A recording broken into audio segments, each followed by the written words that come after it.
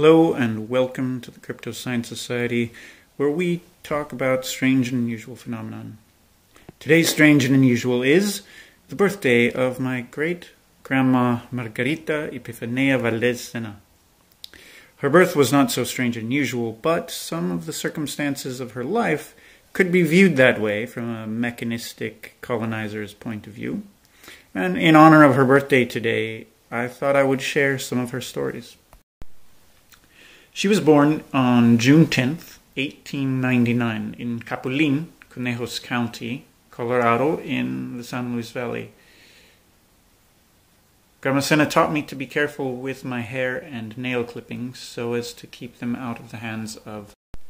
In Latin indigenous folklore, particularly in areas around the San Luis Valley of southern Colorado and northern New Mexico, Brujos are evil witches who use their powers for selfish means and for taking away the free will of others.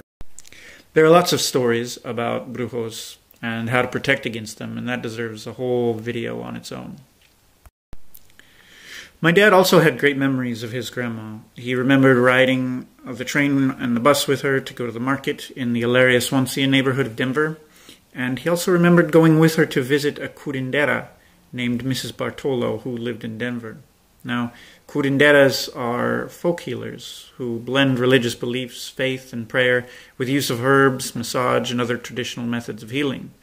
There's a lot to this topic too, so it will also be getting a video of its own soon. Grandma told me stories about her life and growing up in the San Luis Valley too. One tale that took place when she was about 5 years old, around the same time this photo was taken, involved a neighbor who came to the house in Capulin. He was panicked and scared because he had just seen a giant 6-foot-tall grasshopper. A 6-foot-tall grasshopper that walked upright like a man. Her father, my great-great-grandfather, Bernardino Valdez, took his son, Grandma's older brother Juanito, and their hunting rifles and went out looking for the creature. Unfortunately, because she was so young, she didn't remember what happened or how things ended up. Needless to say, it was something that stuck with her for the rest of her life. All these things were just as much a part of her life and my family's as anything else.